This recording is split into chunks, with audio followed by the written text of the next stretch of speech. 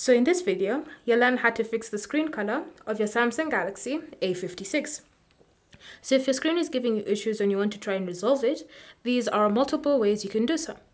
One of them is by switching off sleep mode, and this is because when sleep mode is enabled, there's a feature called grayscale that activates, turning the screen to a gray-black hue. So in order for you to fix this and to disable sleep mode, just go to the Settings app, then select Modes and Routines, tap on Sleep, and tap on Turn Off to disable sleep mode. This should fix your phone screen and take it back to normal.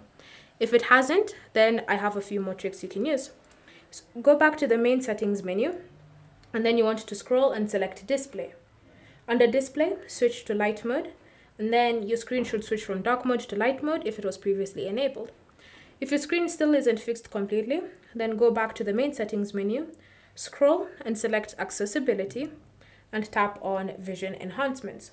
From here, you'll need to disable 3 different features. Color inversion, so just tap on the toggle next to it to disable it. Color correction, if it's enabled as well, tap on the toggle to turn it off. And color filter. Once you've disabled any of these 3 options, your phone screen should go back to normal, thereby removing any of the filters that you previously had on your A56. If this still hasn't fixed the issue, then I would consider contacting Samsung support for any more tips and tricks on how to solve those issues. Thank you for watching. If you have any questions or comments, leave them down below and we'll get back to you.